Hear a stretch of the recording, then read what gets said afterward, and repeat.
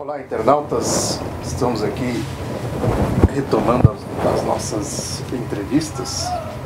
Hoje nós estamos aqui com o professor Michael Heinrich, que ele é lá da Alemanha, fez a biografia do Karl Marx.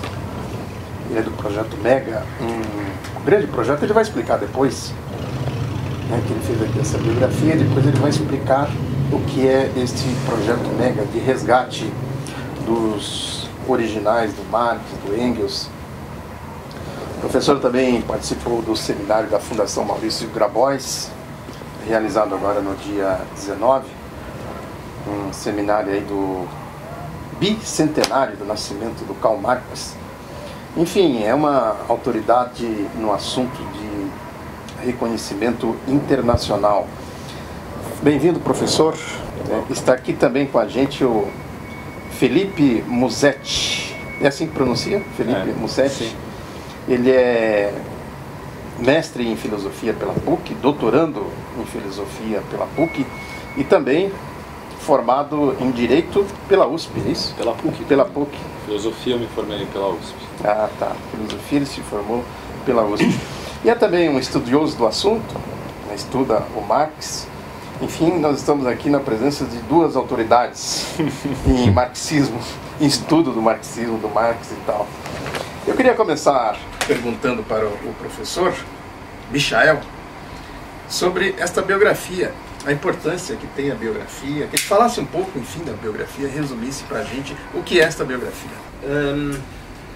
There are a lot of biographies of Marx existing, and so it is clear that I have to justify that I not only produce a new biography, but such an extensive biography. There are some general reasons in order to better understand Marx's life and work, but there is also a very immediate political reason for this biography. In the last years, the conflict about Marx, the struggle about Marx, was also done in the field of biographies. For example, the two last big biographies about Marx from Jonathan Sperber in the year 2013 and the biography written by Gareth Stedman Jones, both argued that Marx is an interesting figure of 19th century, but he has nothing or not very much to tell us today. Both are translated in Portuguese. Both biographers argue that Marx is an interesting figure of 19th century, but has not very much to tell us today. And I argue that Marx is a figure of 19th century is a banality. What else he can be? But we have to look what means 19th century. I think that in 19th century very important structures of the modern world, industrial capitalism, a parliamentary political system, mass political parties, mass media emerged, which are still important. Marx researched on all this, he was an activist on all this, and therefore I choose as a title for the biography Karl Marx and the Birth of Modern Society. So my program is just the opposite program than that of Sperber and Stedman Jones. But on the other hand, I also have not only these political reasons, I also have scientific reasons to come to a better understanding of Marx's life and work. When you look at Marx's work as a whole over these 40 years where he was active, his big projects, he started big projects, was interrupted, he had newly to start them, again interruption, again a new start, but none of the big projects were completed. And to understand fully what happened, we have to look on the one hand to the development of work, but also we have to look to the life. What were the conflicts of life, the political struggles of Marx, which caused him to change, sometimes to interrupt his theoretical work, sometimes to use his theoretical work as an intervention in political struggles. All these connections we have to understand.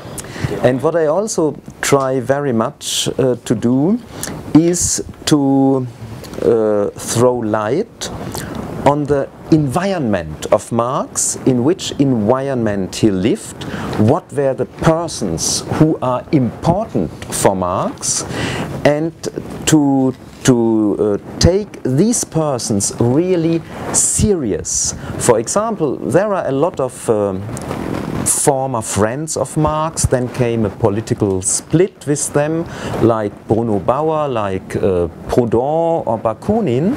And very often such persons are only considered from the point of view of the split which Marx did, from the critique. But I think we have to take such persons serious in order to understand why for several years they were so important for Marx, they could cooperate so much, and we have to study them much more deeply than it happened in the past. So many biographies just try to present what already exists in a nice language, in a nice setting. For me, this biography is a real research project which shall give new information, new views, and not only old vieus in a nice setting. Agora,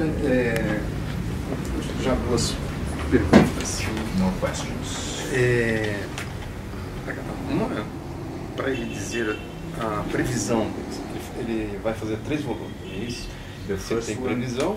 E a outra, já emendando, que ele faz aqui uma polêmica com as biografias. Né? Ele comenta aqui e ele diz que biografias normalmente são desvalorizadas, né? E que ele polemiza e diz que não, a biografia tem uma importância. Então que ele falasse essas duas questões. Okay, first the perspective of writing, of finishing. Until now I have a concrete aim for publishing the 2nd volume. It shall be published in summer or autumn 2020, before we celebrate the 200th anniversary of Friedrich Engels, because the 2nd volume will incorporate a lot of material about the young Engels. And I hope that I can present the 3rd volume and perhaps a 4th volume also within 2-3 years more. But I have to stress it is an open research project, and there things can happen which you didn't expect it, and maybe you need more time. But I try really to come to an end with it. Now to the 2nd question about importance of biography. Biography is a very broad genre, and some biographies of Marx, but also of other persons, have no clear distinction between a biography what wants to present a person and a novel about the person. And such biographies are also usually full of psychological speculations. As a reader, you often think, oh, the biographer, did he accompany the person he writes about? So, my project is definitely not such a project. Of course, I want to write in a nice style. I want that people can read this, but I want that the material I present, the way I present, follows scientific standards. But there is a problem with biographies, especially for leftists.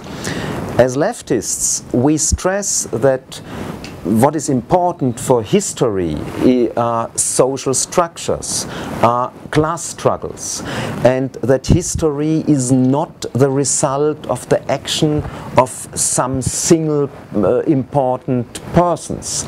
But when you write a biography, you have to focus on a single person. And in order to cope with this problem, I think you cannot write a biography in a naive way to say, okay, I collect some information about this person. I must give an account about my methodological considerations, and therefore I wrote an appendix in this biography about the way I write biography, the way I am connected with the discussion about scientific biographies, what they can do and what they cannot do. A discussion which was done as well in the science of history as well in the science of literature history. Só complementei que ele escreve aqui um artigo. Hoje em dia não dá mais para ser tão tosco, cultuar heróis saiu de moda, os ataques pessoais se tornaram mais sutis. E o Marx ainda é muito atacado, né?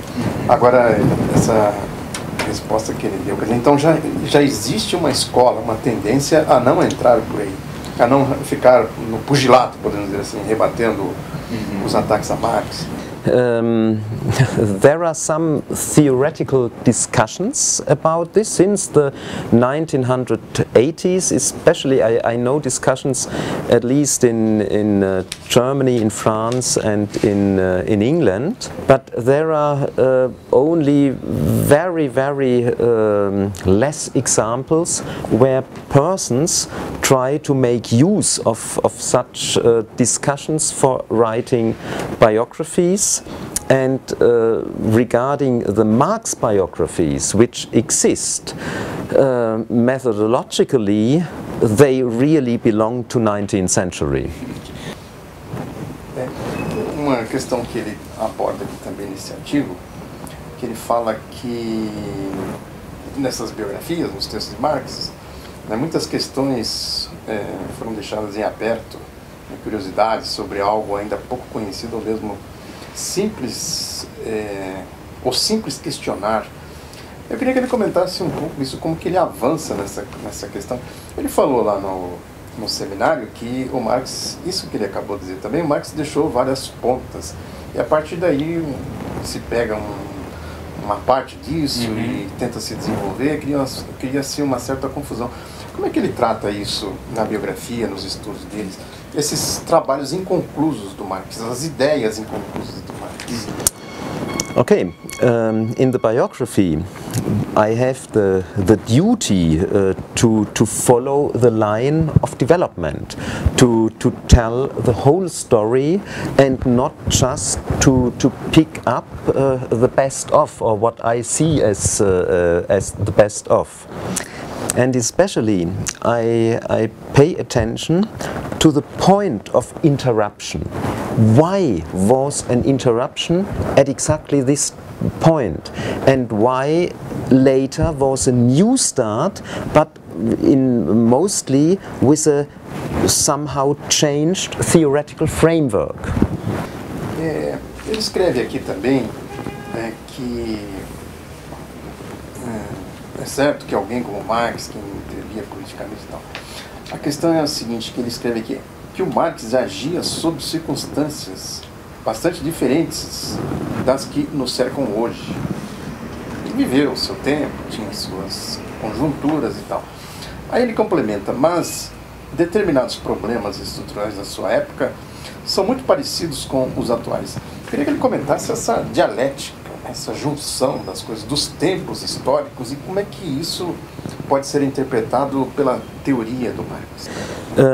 This is indeed an important and also difficult point. On the one hand, I stress that in 19th century basic structures emerged which still important today. And insofar Marx was dealing with these basic structures of capitalism, of political domination, and also discussing the question what means emancipation under these conditions, he is still very actual. But on the other hand, I have to take into account that a lot of customs of everyday life, a lot of structures of universities, of science, the science at the universities changed, that a lot of issues changed. For example, Marx uses a few times in Capital the word natural law. Something is a natural law. There we have to take into account that the meaning of natural law in Marx times and today changed a lot. And this counts not only for such an obvious word like natural law, it counts also for a lot of fields which are very important for writing the biography. In this first volume, for example, I deal with the poems of Marx, which usually is said, yeah, they have the spirit of Romanticism. In 19th century and early 20th century, Romanticism was seen as a rather reactionary or at least conservative tendency, and so many Marxist biographers of Marx tried to play down the influence of Romanticism in Marx. So when I used the term Romanticism, I couldn't do this in a naive way, just as if it is, if I could take this for granted. I give a very short sketch about the discussion about Romanticism during the last 150 years, and especially stressing that in the second half of 20th century we have a new view of Romanticism. And now we can distinguish between a rather progressive early Romanticism and a rather reactionary, religious, late Romanticism. Marx was, on the one hand, a contemporary of the late reactionary Romanticism, but his writings, I try to show, are more based in this early progressive Romanticism. So we have to take into account this, that Romanticism is much more complicated than usually is thought, but also I stress, why did Marx overcome this idea to become a writer, to write poems? Okay, we have to take into account that Romanticism is much more complicated than usually it is taken. But I have a further point. Why Marx gave up his plan to become a poet? Most biographers, starting with Franz Mehring, the early biographer, just say, okay, Marx had the insight that he has not enough talent to become a poet. I try to show that this was not the reason, that the very young Marx read Hegel, and according to my assumption, he started to read the aesthetic writings of Hegel, where he found a fierce critic also of this early Romanticism. And because of Hegel's critique, he was not able to follow the first road. Marx, dealing with his poems, have a lot to do with his passage to Hegelian philosophy.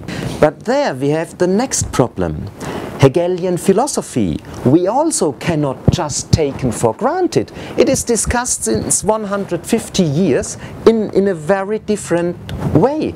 And again, I have to present at least some lines of this discussing how we receive Hegelian philosophy depends on our tradition of reception of this philosophy.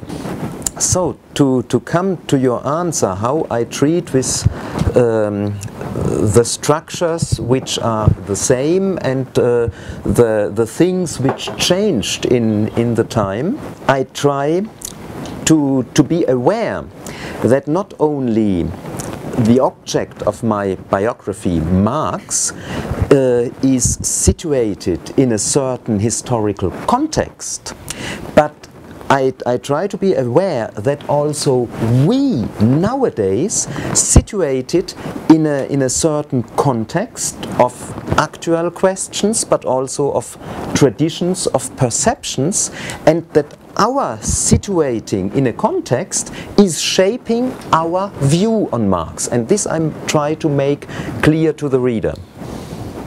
Agora, ele tem falado, escreveu aqui, que o Marx nunca chegou a escrever o seu planejado estudo sobre o Estado.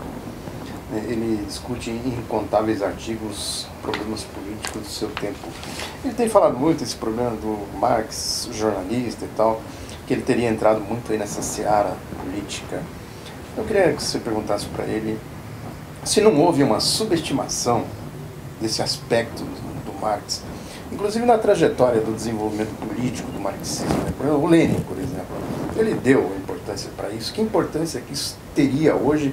E, fundamentalmente, se não houve essa subestimação histórica. Subestimação dos textos jornalísticos. Isso. Uma vez que o Marx não conseguiu, conforme ele diz aqui, desenvolver o seu trabalho sobre o Estado. O que seria o Estado? Né? Como que o Marx desenvolveria isso, esse pensamento? The underestimation of these articles already starts with Marx himself. Contrary to other authors, Marx didn't collect his articles, writing a nice preface, a nice introduction, and published them as a book. Marx not even had copies of each article. A part of these articles were published anonymously. So it is already a problem for us to collect the articles, to identify, we know the journals and newspapers in which Marx wrote, but to identify what is really an article of Marx and what not. And especially the mega project, the big Marx Engels edition we do in Germany, brought dozens of new articles that now we can be sure this article anonymously published, it is also written from Marx. There are essentially two. When we have the original manuscripts, it's very easy. It's very clear. But there is essentially two methods to check this. The one are the letters of Marx. Sometimes certain issues are mentioned by Marx in his letters to Engels or to other friends, and we can compare and see, oh yes, this is exactly the argument also used in this anonymous article. So it's very probable that Marx is the author of the article.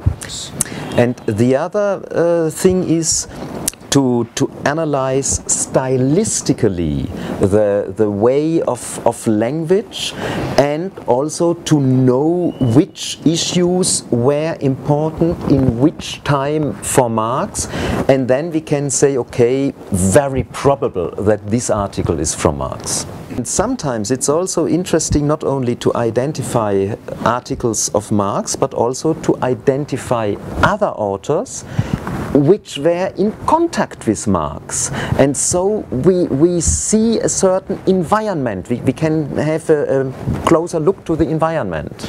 But you, in your question, you mentioned also Lenin. And this is, for us, we should be very aware of it, that such important persons like Lenin or Rosa Luxemburg, they had very limited access to the works of Marx. From the big works, the early writings of Marx, they died before they appeared.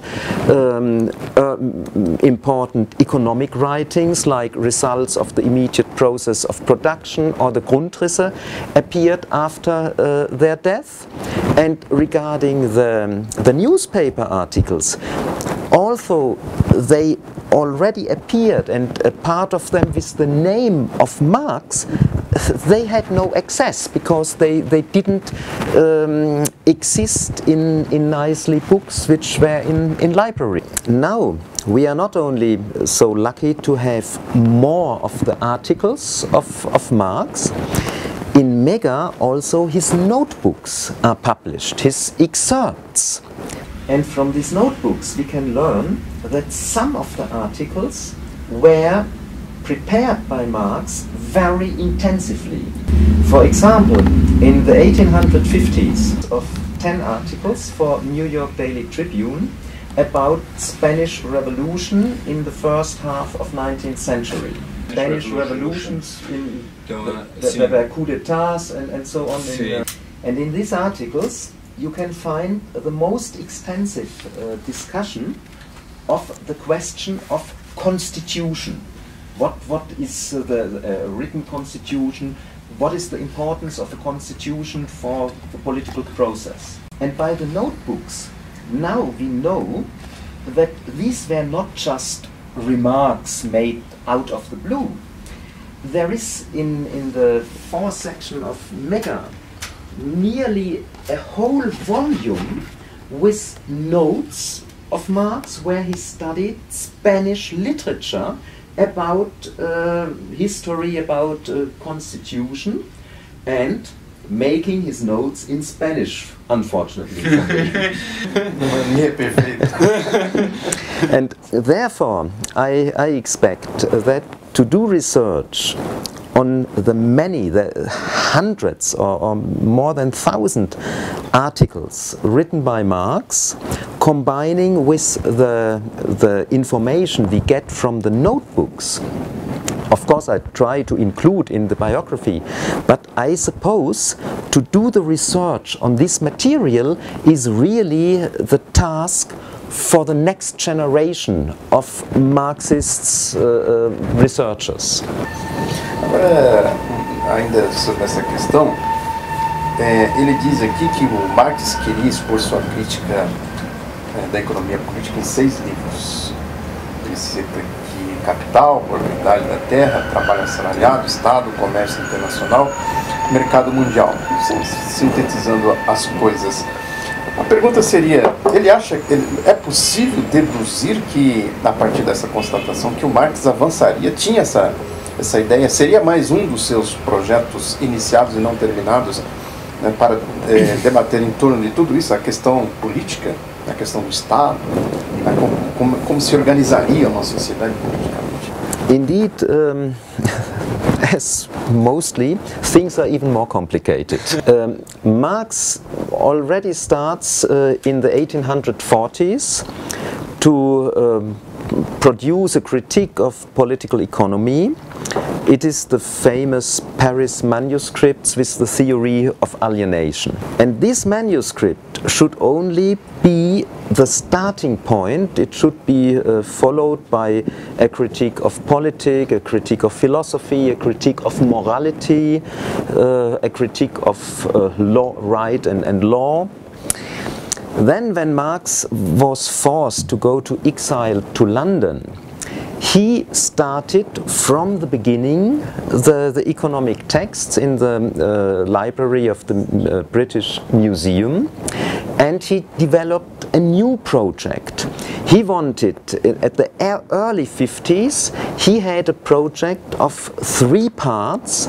The first part should be a critique of political economy.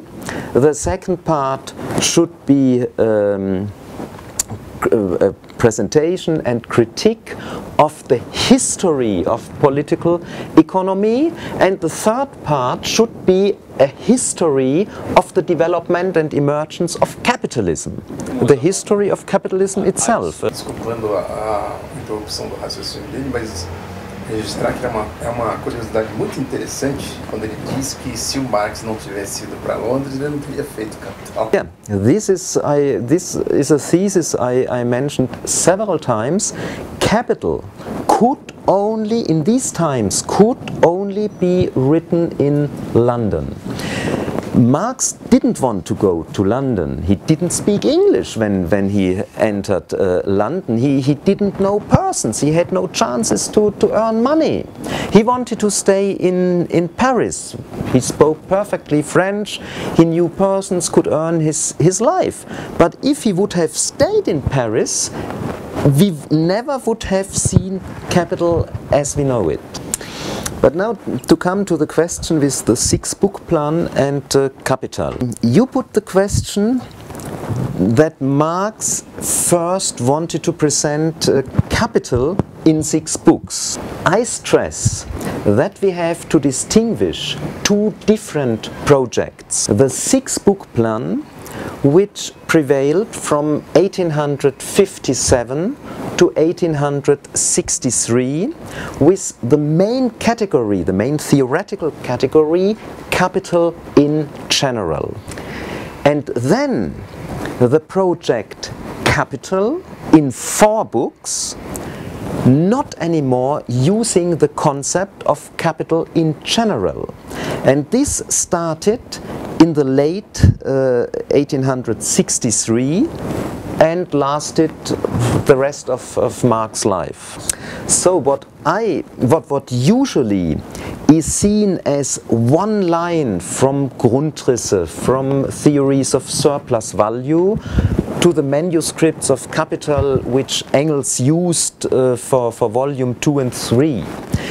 In my view, it is not one line, it is really 2 different theoretical projects. And what I mentioned before in the talk before, at the end of the year, in Portugal, a book will appear which includes also a longer paper from me where I tell exactly this story with the 2 projects, and it will be available then also in Portuguese. Bom registrar. Fala para que nós já estamos indo para os finalmente. We're closing to the end of the... And just let me to add, and of course both of these projects, the 6-book plan as the early project and Capital in 4 books are incomplete. Marx was not able to finish.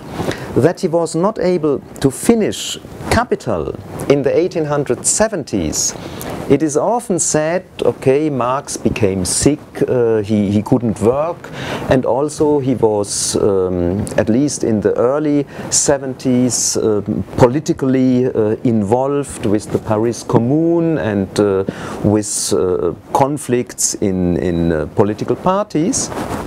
All this is true, but in my view this is only half of the story. That Marx couldn't finish his 4 books of Capital is mainly due to the fact that during the 1870s he widened his scope. He wanted to rework everything what he had, including the already published volume 1, and he made a design what would give enough work for a whole research institute with 20 researchers, but what was not anymore possible for one single person.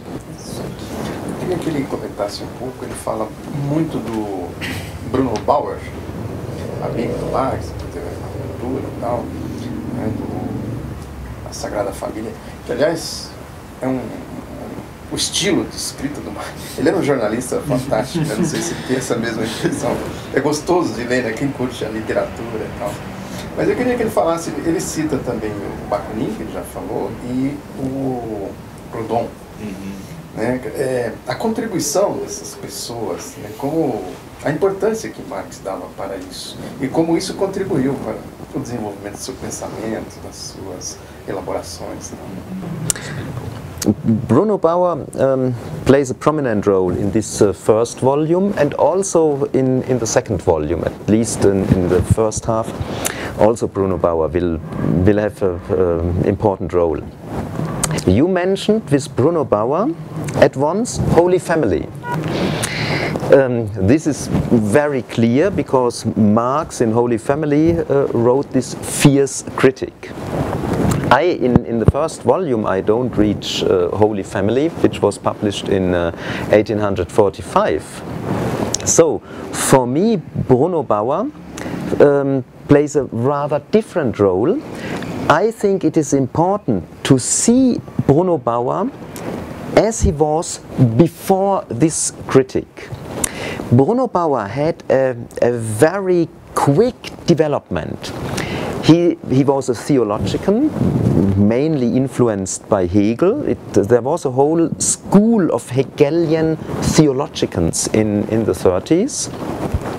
A school which was so-called the right wing, but right and left not in the usual political sense, in a certain theological sense, related to the question: was the life of Christ really given in the Gospels? Can we catch this life, place this a role? This is the right wing. Or is this life only a myth, and theology has to be independent from the narration of the Gospel? There was a debate about the real historical content of the Gospels. The right wing of the Hegelian theologians said, yes, there is a real historical content and we need this. The left wing said the real life of Jesus plays no important role for the theology. We only need some ideas, but not the real life. Seriam os protestantes?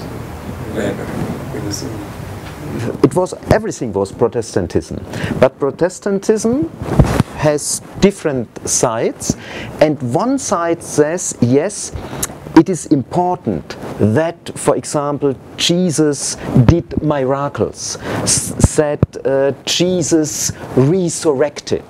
And there was already in 19th century a line of Protestantism. They said, okay, these are a kind of mythology, and the truth of Christianity is not dependent on miracles or of the real physical resurrection of Jesus. And Bruno Bauer first belonged to the right wing of these theologians. For example, he tried with Hegelian arguments to give reason of the necessity of the virginity of Maria. It was a very interesting gender discourse, because Bauer argued the women, and especially the virgins, are able for perception. She can perceive the Holy Spirit. So the women are perceiving, the male persons are active, but the activity of the male person always is limited. So if a male person would take part in producing Jesus, then Jesus also would be limited, but he must be unlimited, and so no male person is allowed to play a role.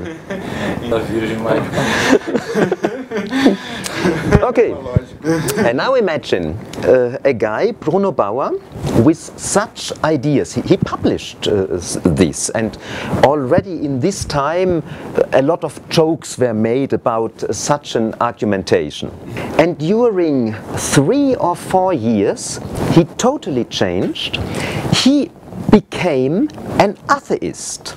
But not only an atheist like maybe you and we are atheists.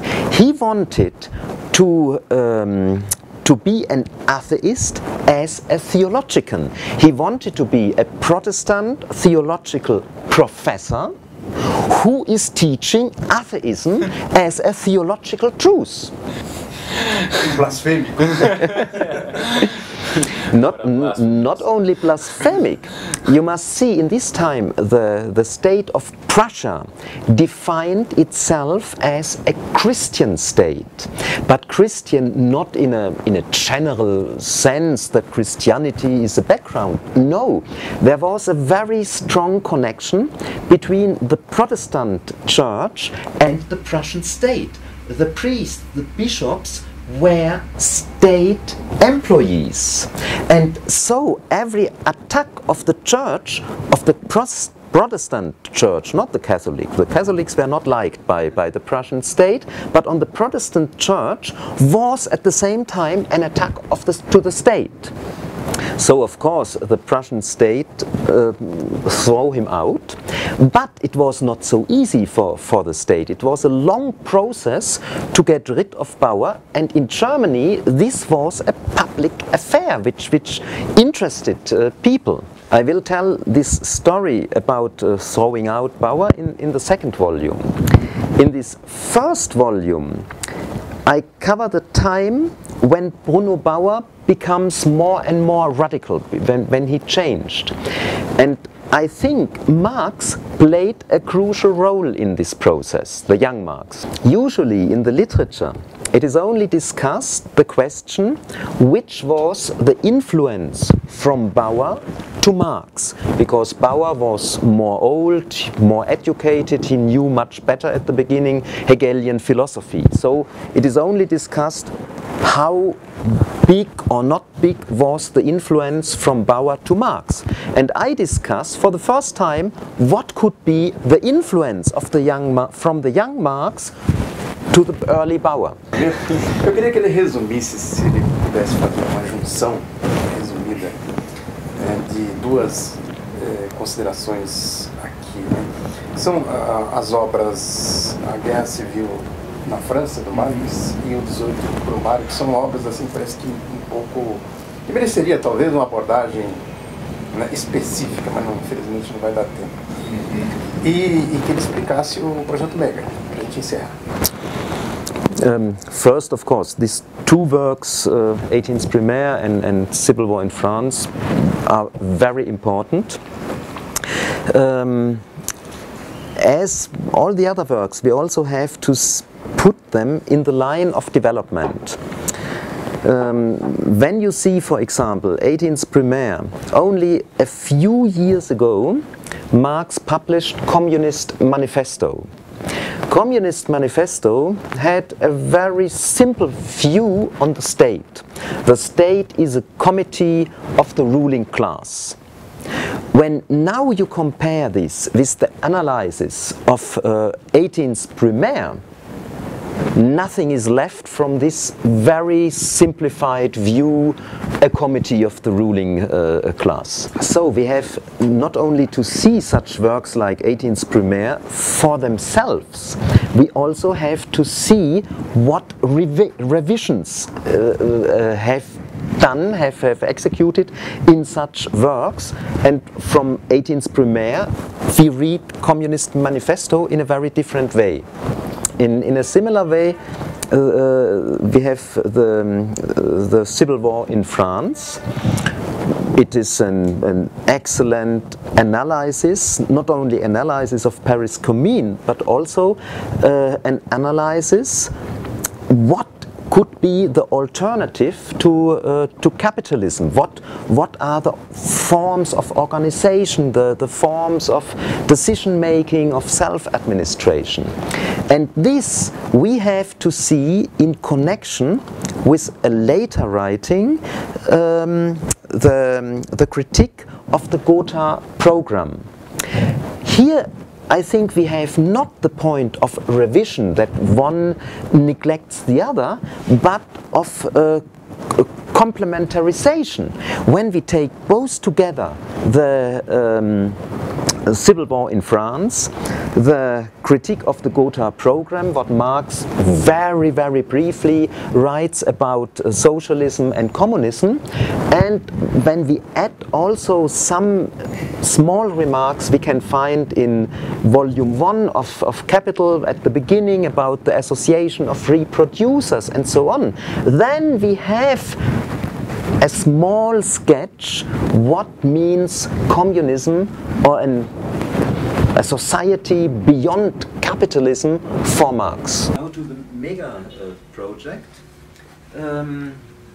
I think it is in the moment for discussing Marx, for learning from Marx, it is really the most important project. What I undertake with this biography, I couldn't do without Mega. So Mega in Germany, financed from the German state, is a pure scientific project. The persons working on Mega, they have very different political views. You cannot say it is a left project, it is a scientific project according to certain rules also given from German state in order to get money.